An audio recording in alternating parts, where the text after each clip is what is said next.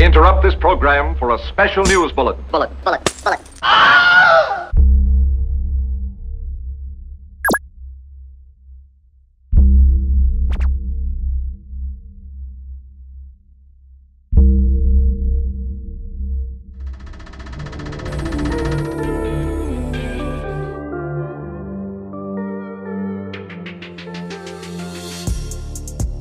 For a long time, I've been pretty down that I missed the last biggest event in the hyperreal zodiac.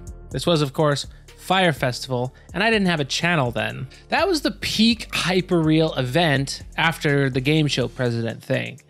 However, I'm here now, and I can make a video to mark the transition to a new age. The age of the Travisscottburger, and the end of the future. It's lit! Today's nihilism is one of transparency. Guys, I love this so much. It's amazing. Really, the burger doesn't matter. The purpose of the whole collaboration is to create this image. This is the Sistine Chapel of post-modernity.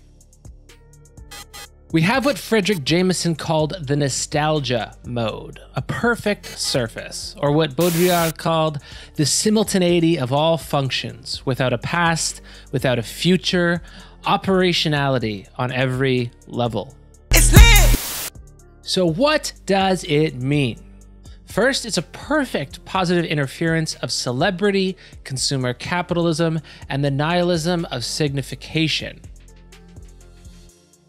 There is, of course, a commodity, this, offered by the golden temple of consumer capitalism, McDonald's, which doubles as the paradigmatic sign of global capitalism. One, in that it's ubiquitous, the largest restaurant chain in the world.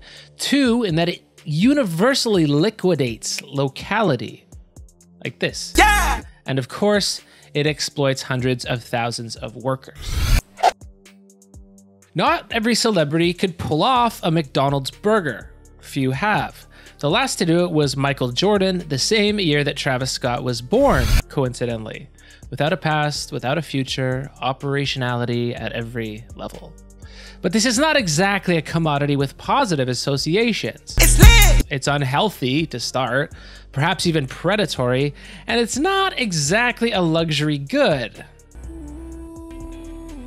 Travis Scott can overcode all that, however. There has to be some sensible confluence here. The image being metastasized here is this rap artist, whom I was introduced to while he flew around on a giant mechanical bird. Now, insofar as this image is concerned, while there is of course a real product, we cannot try to conceive of Travis Scott as a person. Rather, he's an image. Most popular for this video with Drake, on the flame, he in sicko mode. For copulating with a Kardashian, and before the McDonald's collab, for doing a concert inside a video game. I can bet if you're over than 25, this is going to start hurting your head. And coincidentally, there seems to be a pretty steep age cliff off of which Travis Scott's name recognition drops. Inside a video game. For the boomers, let's place Travis Scott in the broader context of hyperreal history. Here's the burger, here's the aforementioned Fyre Festival, and these are connected via the current orbit of this black hole web of significations. But just in case you've forgotten where the spin-off parallel universe began, it wasn't here, but way back here. Paris Hilton, then a model with Trump Model Management, yeah, you heard that right, seems to have been the first protrusion of this particular rift, which now looks something like this as a whole, weaving together the threads of all new media forms from the past 3 decades. And it's almost a perfectly self-referential universe, where the simulation of fame becomes fame, and they're all calling the paparazzi on themselves. We will have to wait to see how many future presidents come from this outgrowth, but it should remain under observation. In any case, what we can see is that the entire hyperreal zodiac is connected. Anyway, and if your brain's not melted, here it'll melt. The commodity, the source of all this hype, the event that is causing McDonald's to run out of ingredients in their stores, is a quarter pounder with bacon and lettuce added to it. That's it! You can already add lettuce to any burger for free. This is a burger with bacon.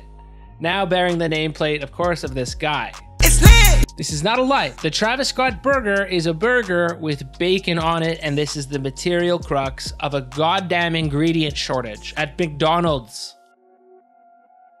This is the Travis Scott image. Unlike some of his contemporaries, his image is not generated lyrically. Lyrically, there's not much unique, and he doesn't stray much from the well-trodden yarns about luxury commodities, drugs, women, and being the realist. What sets Travis Scott's image apart is an ambience, or a mystique, an intoxicating litness. The sound is hyper-produced, but the videos, in particular, are saturated with all the surrealist imagery. Now, this is where the image of Travis Scott and McDonald's can align. He's not known for his personality, commitments, or message. He doesn't interview much and doesn't talk about much outside of music. The goal for which he is most stalwart is his fans getting lit, which of course is something McDonald's wants and can appropriate. This lends to the whole persona a kind of ethereality, an ambiguity that enables Travis Scott to become the image of anything, because the surrealist ambient mass doesn't add up to any coherent index. And Travis Scott is not his real name, but a totally unassuming stage name. He's amorphous, and amorphous is perfect because you can invest it with any associations you want. This universal transparency means there is nothing more than the image, the appearance. There's no requirement to pretend at density. This is precisely the level of reference over which capital has worked itself. Whereas Marx said all is solid, traditional, melts into air, Jameson claims that we are witnessing a new kind of flatness or depthlessness, a new kind of superficiality in the most literal sense, the supreme formal feature of all the postmodernisms. So let's be a little more clear here for a second. Celebrities generally, and rappers in particular, given rap's origins in protest, activism, and anger, politicize their image. Not all do, but there's an implicit expectation that you do. You know, stand for something. McDonald's isn't asking for those celebs. It wants Travis Scott. Politically indifferent, perfectly malleable, cool, fun, just get your fans lit. Yeah! Now, don't take this as a criticism. I think the sententious manner in which celebrities lend themselves to one cause or another is entirely cynical, and it's pretty fucking grating sometimes. The Travis Scott image, though, is entirely transcendent, flying over the crowd on a giant mechanical bird. I came to realize something new only when I saw the merch. We have for sale here, Travis Scott, surrealist image, but it's being coupled with something. Nostalgia. Look here. Now look back here. Jordan was the last burger meal when Scott was born. This is what Frederick Jameson refers to as the mode of nostalgia, and Mark Fisher referred to as reversing into a tomorrow based on a non-existent past. Now, what past is this? I finally recognized it. My childhood. I'm roughly his age. I remember birthday parties in the McDonald's play place, Happy Meals, sponsored community events. McDonald's is selling me back my childhood via Travis Scott. Why do we need to be sold nostalgia? The past becomes increasingly attractive as the future becomes increasingly uncertain. And this is at least a partial explanation for this photograph. The target of these images are not those 40 and above, most of whom have never heard of Travis Scott, and not children for the same reason. It's the generation in between, without hope, without prospects, and who don't own anything. We know McDonald's is bad, but what else is there to do but go get lit? Yeah!